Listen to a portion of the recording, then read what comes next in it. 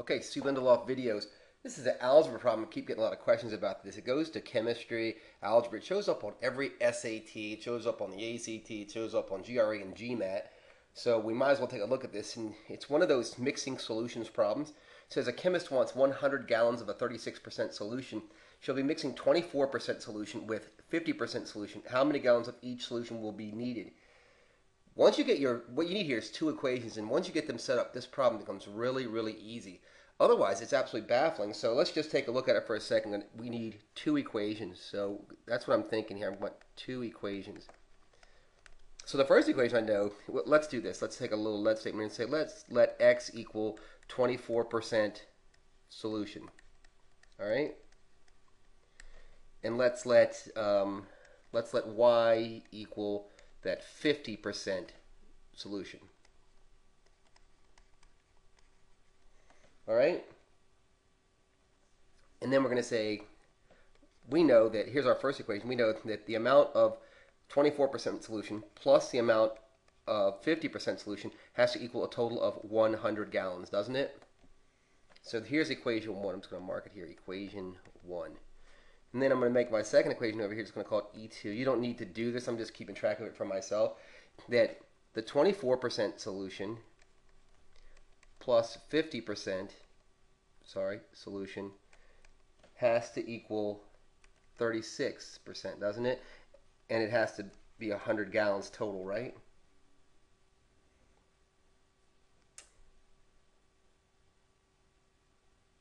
Okay, so here we go with this. Let's see if we can't get this figured out. So now what I'm going to do is I'm going to take the first equation and I'm going to solve for either x or y. Some people say solve for y, solve for x. It doesn't matter which one. Just keep track of them. So I'll go ahead and solve for y, and I'll get that y is equal to 100 minus x. That was just a little quick algebra right here. And then what I'm going to do is I'm going to substitute it into this equation. So sub into second equation, or E2. So that's 0.24x plus 0.5, and here we have y, but we know that y is equal to 100 minus x. And if you're sitting there going, why the hell would you do that? Because it's very, very hard, impossible, to solve equations in two variables. So what we need is everything in one variable. So here we have this size in x, and here we have y in terms of x also. I'm going to go ahead and do this. 0.36 times 100 is 36. Is that okay? And then from here, I'm just going to start cleaning up my math a little bit. I'm going to go ahead and distribute here. I'm going to distribute this into here. I'm going to get 0.24x is equal to 0.5 times 100. Whoops, sorry. 0.5 times 100 is 50, isn't it? And 0.5 times negative x is negative 0.5x. All I did was distribute into here is equal to 36. I'm going to keep cleaning this thing up a little bit. All right, I'm going to keep cleaning this up, and when you do negative 0.5x plus 0.24x, you get negative 0.26x, right? Plus 50 is equal to our 36, okay? I'm going to keep moving everything over, move all the numbers to this side and leave the variable on the left-hand side. It's the way I like to do it. So I'm going to add negative 50 to both sides. So that makes this 0, and this is equal to negative 14, right? And you get negative 0.26x is equal to negative 14. I'm going to divide both sides. I'm going to divide both sides by negative 0.26 divided by negative 0.26. Right? Negative over negative is a positive. 0.26 over 0.26 is 1. 1 times x is x. Right?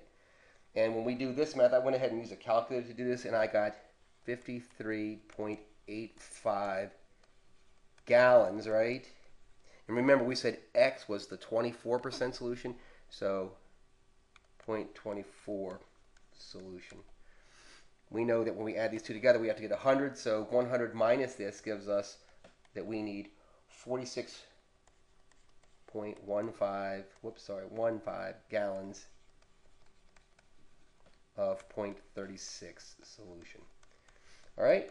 Look, you guys, I hope this was helpful. It is kind of a pain. Remember here, when you come into a problem like this, the first thing you're going to do, whether or not you see this in chemistry or you see it on the SAT or on the ACT, first thing you want to remember is that you're going to want to have two equations. That really is the key. And once you get two equations, right? You just solve one in terms of the other, plug it into the second equation, right? And then start solving. Without two equations, you're going to go round and round with this. It's going to become very, very frustrating. So, look, you guys, I hope this was helpful. If you have any comments, please let me know. And if you haven't already subscribed, please do. Thanks, you guys.